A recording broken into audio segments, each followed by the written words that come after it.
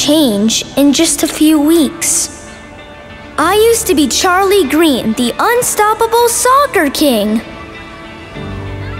Until I started to feel tired all the time and covered in bruises.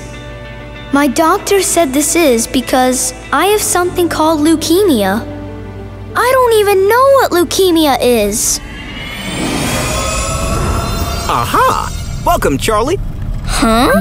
Hang on a minute. Pump? Abacus? What's going on? Scanners indicated you desired information regarding your condition. Imparting medical information to keen young minds is what we do best. Leukemia is a problem with your white blood cells. Your white blood cells are made in your bone marrow, so that's where we'll start. Your bone marrow is a soft, spongy material found inside your bones. Setting coordinates to Mediland's bone marrow. Medi mission, meet the cells. A quick teleportation later, we find ourselves in the bone marrow. Your blood cells are made right here. There are 3 main types of blood cells: white blood cells, red blood cells, and platelets. Red blood cells carry oxygen to every part of your body. Got to get strong. White blood cells protect your body by fighting germs. Take that, germ. And platelets plug cuts to stop bleeding. We're doing it, guys! We totally made a clutch! Whoa, where are those guys rushing off to? Once your blood cells are fully grown, they head out into your bloodstream to do their jobs and keep you healthy. Let's follow them. In the bloodstream. Oh no, is that white blood cell okay? After a while, all your blood cells get too old or damaged to keep doing their jobs. But fear not. That's why your bone marrow keeps making new cells. Let's head back to the bone marrow. Your bone marrow makes new cells to replace the ones that are lost. Well, that's what normally happens. But in leukemia, there's a problem with the way your white blood cells are made. Problem? What do you mean, problem? Oh yeah, let's get this party started. In leukemia, the bone marrow makes faulty white blood cells, or leukemia cells, lots of them, and doesn't know when to stop. It's getting pretty crowded in here. Eventually, the leukemia cells crowd out the normal blood cells. Help me! I'm squished. See you later. Woohoo! And spill out into the bloodstream. We better get out of here while we can. Abacus, initiate teleporter. Back at Medi HQ. From the bloodstream, the leukemia cells can travel all over the body. Let's see if we can track them. Setting leukemia cell tracer to max.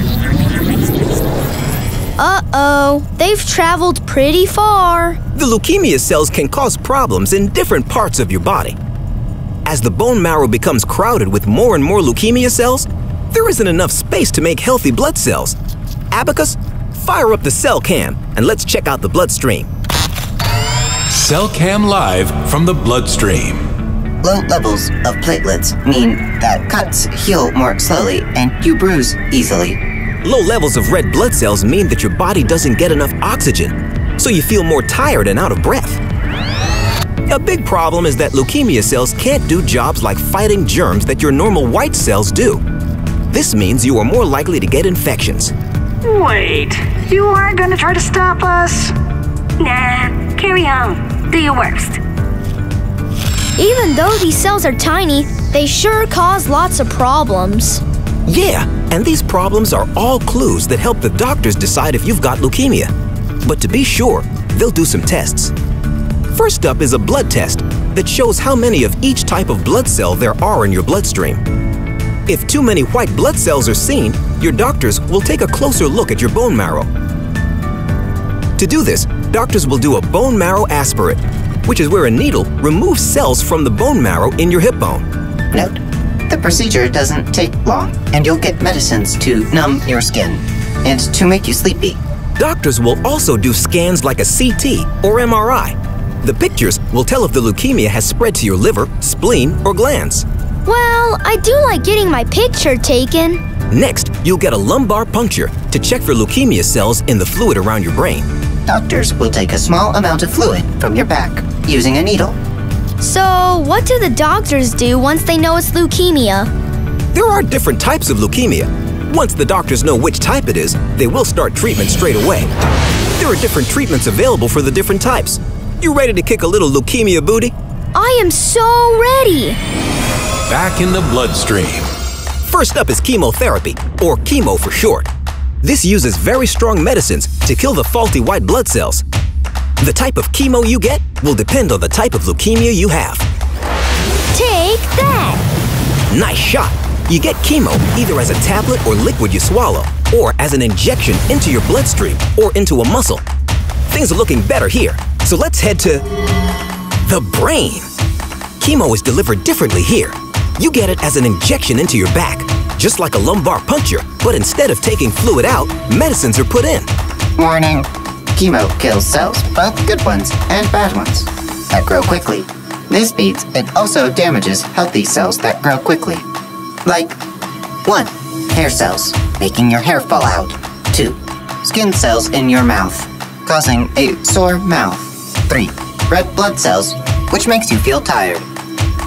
Chemotherapy can also make you feel sick. These are called side effects, and they usually stop soon after chemotherapy ends. Man, chemo is no joke. It sent those leukemia cells packing. Yeah, chemo medicines are very powerful, which means you'll need to be in the hospital at first, so that your doctors can keep a close eye on you. And since you'll be getting so many medicines that require injections, the doctors may give you a special access line. Then, you can have medicines and blood tests through the line instead of having to get poked with needles every time. Alert! Alert! More leukemia cells incoming. Charge! Never surrender! Man, these guys don't give up. And neither do we. Grab your steroids. They're another group of medicines used to treat leukemia.